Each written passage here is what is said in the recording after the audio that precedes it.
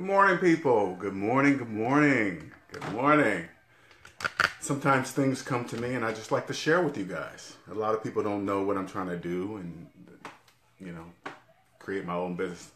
My business with DebtAintMyDaddy, not FoodAintMyDaddy, DebtAintMyDaddy, these are two separate things, right?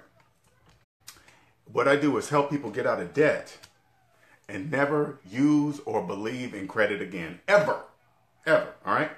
Now, I usually don't cuss in my videos, but sometimes I use cuss words to emphasize what I'm trying to tell you guys, how serious it is, all right? That people are in debt, they don't realize they're in debt. So these are things I wish somebody would have said to me when I was deep in debt, and I wish they would have said it like this to me it would have helped me open my eyes, right? So let me give you an example, all right? So anybody that don't like cussing, just leave the room now and stop the video, whatever, right? But not a whole bunch, all right? Anyway, I figured like this. Now think about it. I really want you guys to think about it this way. I didn't realize I was deep in debt until I was about 41 or 42. So all my 40 years of life on this earth, nobody in my immediate circle told me about credit just being straight up just bullshit nonsense. It makes no sense, all right? Nobody said, hey, man, you shouldn't do that, right? Anyway, I wish somebody would have said this to me, okay? Linnell, can you retire today? And I would have just looked at him and said, no. Then what the fuck are you doing financing a car, a $40,000 car, if you cannot retire today? What the fuck are you doing financing a car? I probably would have been like, damn, that makes sense. Another one. Linnell, is your income endless? I mean, could you stop today and know your money was coming in forever? No. Then what the fuck are you doing financing a house? I really wish somebody would have said that, and I would have been like, damn, you're right. Somebody would have said this. Linnell, do you know how much is in your retirement? I would have said, well, no. Then what the fuck are you doing with credit cards with $10,000 limits and scanning and just buying stuff up? What the fuck are you doing? That's not your money. Credit is bullshit. Look at the very word, the very meaning of credit. Hey, I can't afford to buy that cash, so can you give it to me on credit and I'll pay you more for it? Linnell, you make $100,000 a year. What are you doing still living paycheck to paycheck? I would have said, damn, you're right. You're right. That makes absolutely no sense. Here's another one that people just, I could not see when I was in debt. Everybody always talks about the depreciating value of a car, okay? All right, and I'm gonna give you a straight up clean example of the car depreciation starts at the point of sale, okay? Two people go on a car lot, say like the car's $30,000, okay? One person pays cash, one person finances it. They get the car, they drive off the lot. The person that paid cash for the car only paid the sale price of the car and taxes, okay? Now it starts, as soon as he drives away, it starts going down in value. The person that financed paid the car, the price of the car, the taxes, and the financing, whatever finance charge they got, whatever percentage rate they got, whatever add-ons, the coating and the layer of the coating of the car, the warranties and all this stuff, that's that person's, and interest. So as it goes down in value for the person that financed that car, it's going up in interest charges for the bank giving you the money for that depreciating object. So when two people say, hey man, that car depreciates the value at this rate, for who? The person that bought it cash or the person that financed it? Those are two different things. It's obvious. There's so much you can see that I could not see when I was deep in debt. Now, another thing. The people that follow me, I want you to understand this entrepreneurial stuff, it's not for everybody.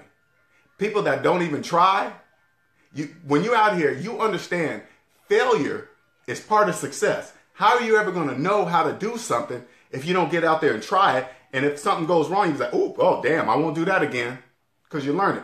And then you got the side people saying, they'll see you fail at something because they don't try anything. They'll see you fail, right? And they'll say, oh, man, that's why I didn't even try that. You didn't try nothing.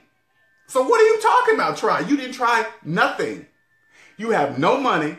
You can't try. Too scared to do anything. And I want you to understand this, okay? People that are thinking about trying to get out there on their own to do something. Let me tell you who the people that are worst, okay? The people that are closest to you are the ones that want to see you fail. It's not you got strangers, you got trolls, whatever. Trolls are good. I've understood trolls, haters. They're hating and trolling for a reason, Because when I come across something that somebody doesn't like or they say something, I just keep strolling. I keep scrolling. I don't care if that's their opinion. I'm gonna jump on your page and be mad at you. I just go, oh, okay, let me just keep going. But when they come to me on my page, I'm doing something right. That's how I look at it. I don't take offense to it. I don't care if you don't like it. If somebody would have told me this too, Linnell, 5 years from now, you are not going to have a job. You are not going to even want to be in a career that you paid $30,000 for your degree for. You're not even going to want to do it. And you're not going to work for 2 years by choice. And you're not going to be rich yet. I would have said, are you fucking crazy? I can't even go a month without working. Begging for overtime. You have no idea what you tell your job when you beg for overtime. Hey, I need some overtime. I need some overtime. You know what you're telling your job? I ain't got no money. And you can do anything to me that you wish. You can do anything because I need the money. It's dead serious, man. I'm telling you, debt blinds you. Debt keeps you blind. Debt makes you walk on a car lot and finance a depreciating object and not negotiate the price. You walk on a car lot and you see it and you say, oh, this car's $10,000. Okay, I'll finance. And then you cross your fingers and hope you get financing for it from any bank at any interest rate. You have no idea what you're telling the people that you're doing this with on the car lot. You're telling them, I'm broke. I don't believe I could ever pay cash for a car. Only way I can get a car is finance it. I can't believe out of 40 years of my life, nobody stopped me and said, hey, Linnell, you're doing it wrong.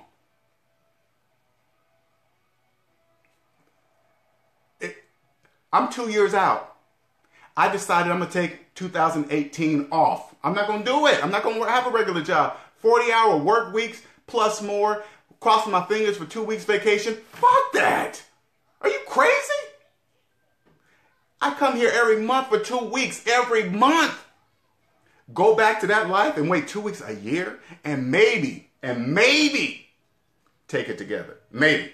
Cross my fingers and maybe. And then even when I took vacation, I'd be worried about how much work I got left when I come back. Linnell, are you crazy? Why do you think you schedule a vacation? You have to schedule. You can't just wake up one day and say, hey, boss, yeah, I'm taking 2 weeks off. Bye, click. They'll fire you, right? They'll fire you. It's scheduled so they'll know to put a person in your place while you're gone. Why in the world would you accept a ton of work when you get back from vacation waiting for you? That'd be unacceptable to me. I'd be like, oh no, Why is this work here? I scheduled my vacation months out.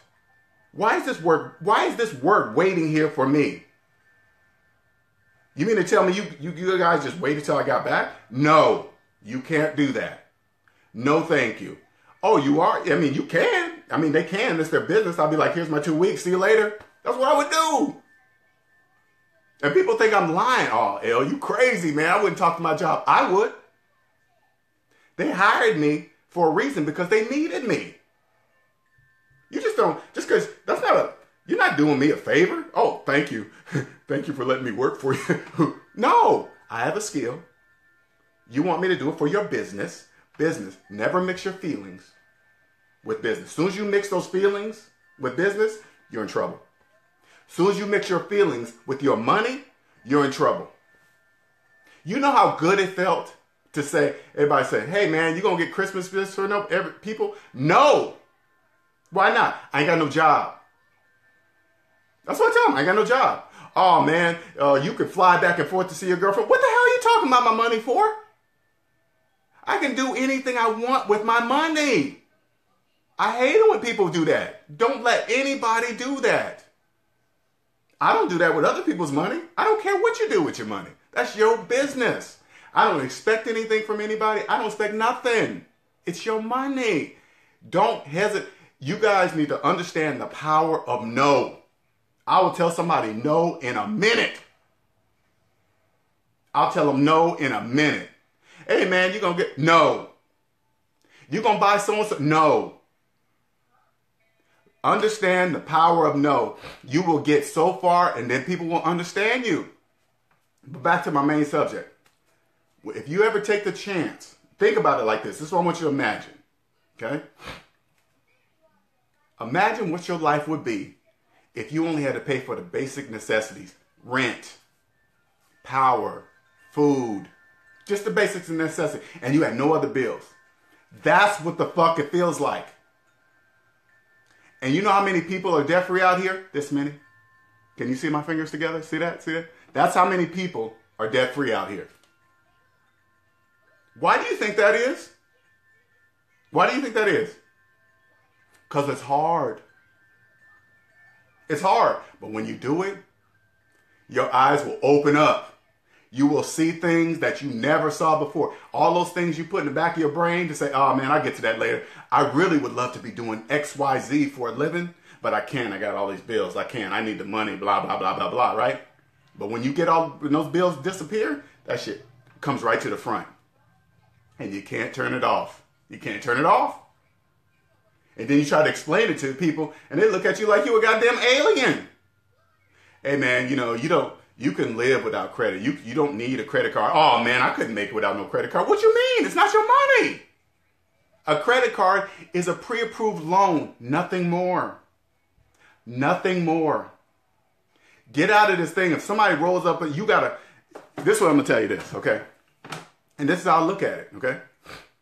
If I had a 1992 Honda Accord, right, and a friend of mine came up with a 2017 Escalade, but he's making payments, I wouldn't give a shit. It's not your car. It's the bank's Escalade. It's not yours.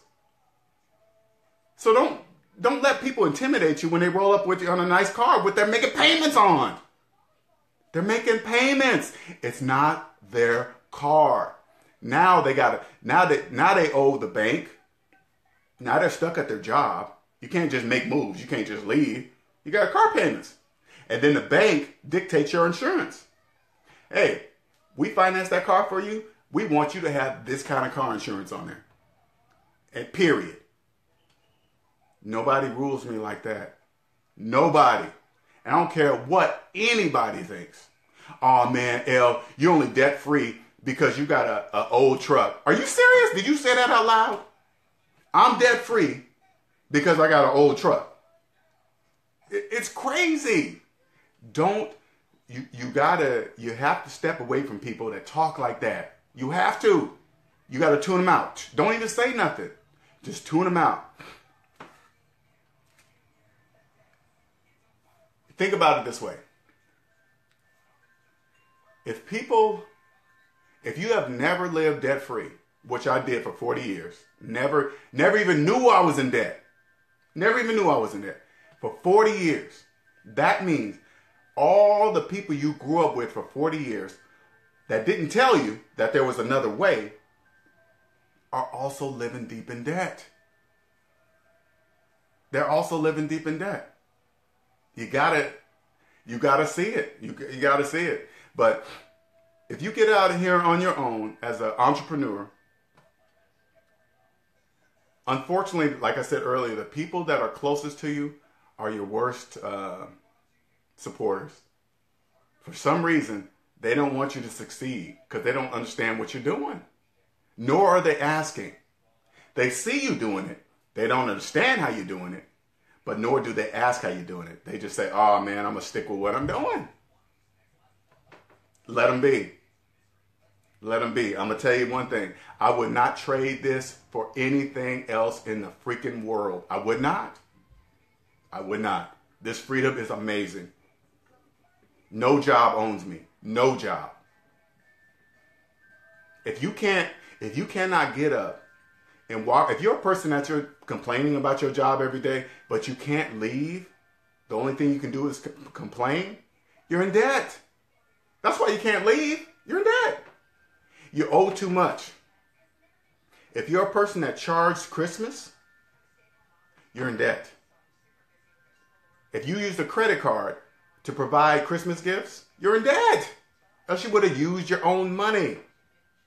If you can't put 20% or more down on a house, you have no money. You're in debt. If you have a student loan you've been keeping for 20, 30 years, you're in debt. If a financial advisor advises you to say, hey, it's okay to keep your student loan, leave their office immediately. They're only thinking of themselves. Student loan debt is in the trillions. Trillions. You think all those people are doing it right? Only Sally Mae is doing it right. She's a trillionaire. The holder of the most student loans or student loan debt or whatever. It's many people own different parts of student loan, but trillions. Student loan debt is in the trillions. So anybody tell you that it's okay to keep your student loan, don't listen to their financial advice because they are wrong. I'm telling you. I had $30,000 in student loan debt. Gone. Gone. 30K. And I kept it for, I looked it up on my credit report before I got up here. 11 years, 1 month. I kept a $30,000 student loan. That sounds like pure insanity to me.